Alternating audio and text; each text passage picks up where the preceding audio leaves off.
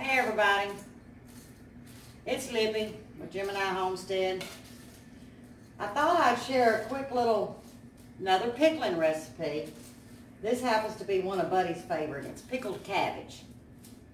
So I figured I'd take y'all through some really short steps. This is probably one of the easiest picklings that you can do.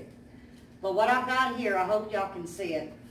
It's 2 heads of shredded cabbage, 3 carrots shredded, 2 large Vidalia sweet onions shredded, and I have 1 celery stalk, and it's minced.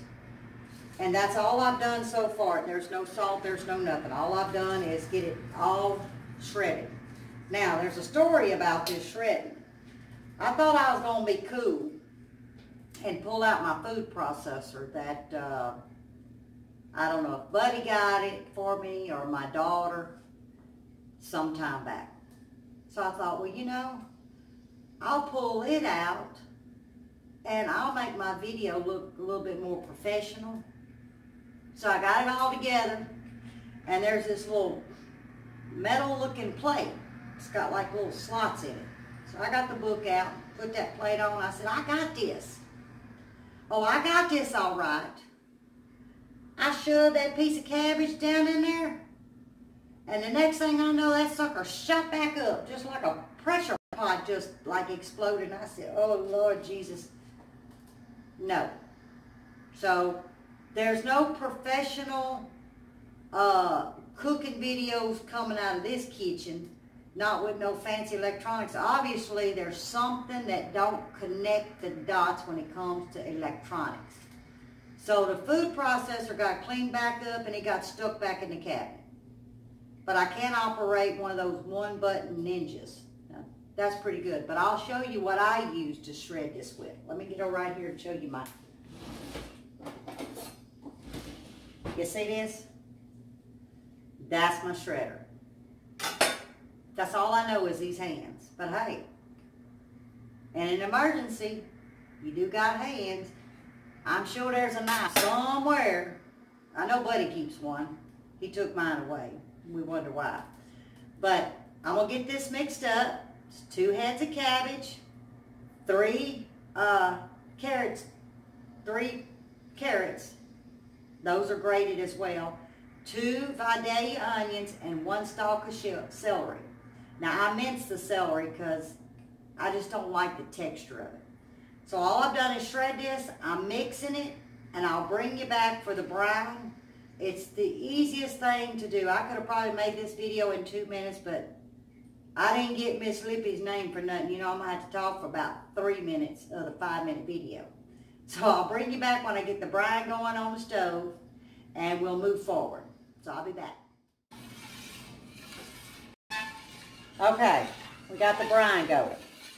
The brine is 4 cups of sugar, 4 cups of vinegar, 1 cup of water, and a dash of celery seed. And I just take my celery seed and I just get a little pinch, and that's it. You're going to bring it to a boil, and then you're going to take it off the heat. You're going to bring it to room temperature. If you don't bring it to room temperature, it's going to wilt that cabbage. And what you want is, it's almost like a slaw consistency. It's got that little crunch to it. Kind of like kimchi. I tweak mine to kimchi. I don't put the fish oil and I don't put the ginger in it. But I can do that if we want a kimchi. But what I've done over here is I've got quart jars. And I put a teaspoon of red pepper flakes in the bottom. And I would say to a quart, 2 garlic cloves, but that's just strictly by choice. That's not something you have to do, but Buddy prefers it. This is one of his favorites. So it's 4 cups of sugar, 4 cups of vinegar, cup of water, and just a pinch of celery seed.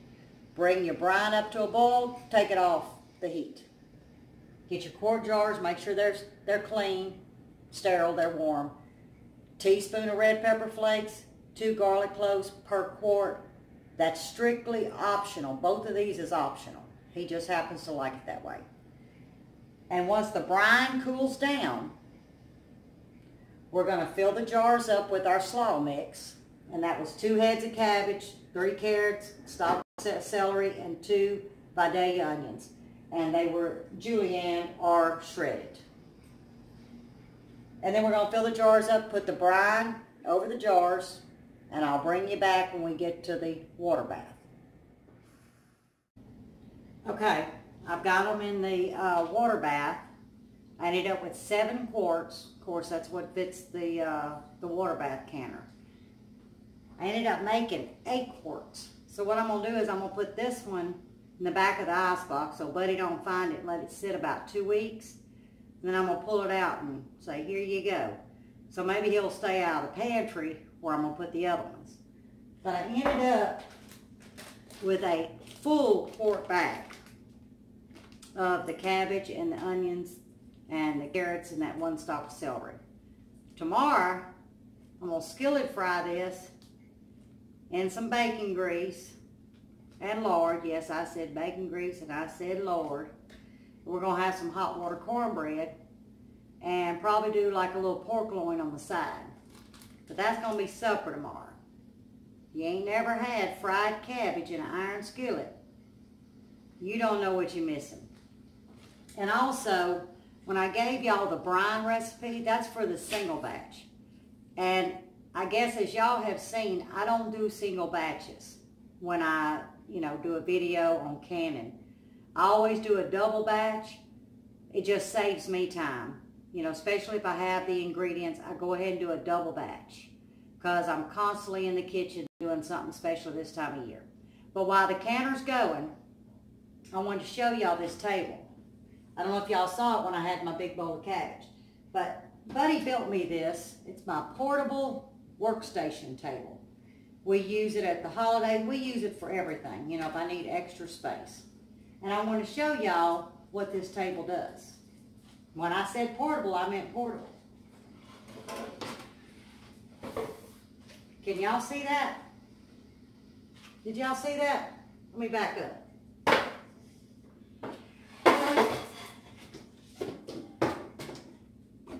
There's my table.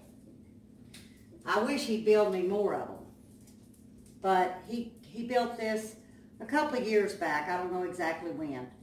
And I have used a mess out of it. Now, I'll bring you back, show you the results. But I wanted to give y'all a little bit of a suggestion. A lot of you may know this.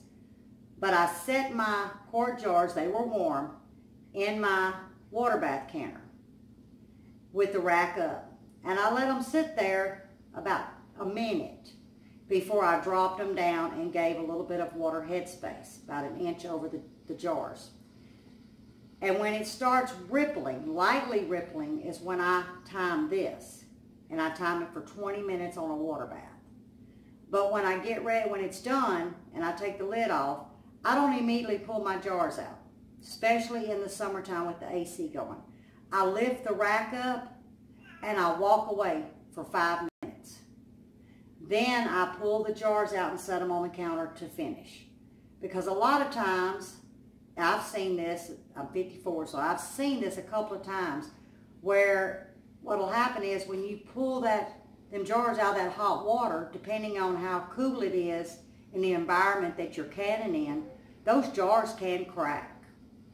So that's why I do that. And especially last year, I was at the Dollar General store, and they had their mason jars. Yeah, they had the gold rings on them. I'm not a fan. But when you can get quart-sized mason jars for 10 cents, and I bought 6 of them, that's all they had.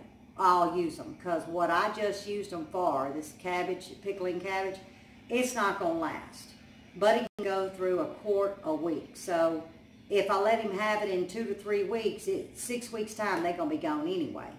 So, but even if you're using the silver caps, I recommend to pull that rack up, let it sit 5 minutes, walk away. Then pull your jars out and set them down. You're less likely to crack that glass, because it can happen going from hot to cold. And we keep our AC on 71 in the daytime and 66 at bedtime. So it's very cool here. But I'll bring you back when they get out. Okay, we are done. We ended up with, let's see, 6 quarts water bath. And remember, I put 1 in the ice box and hid it from Buddy. So, they're a little hot still, but there you go. Let me tell y'all something, this is good.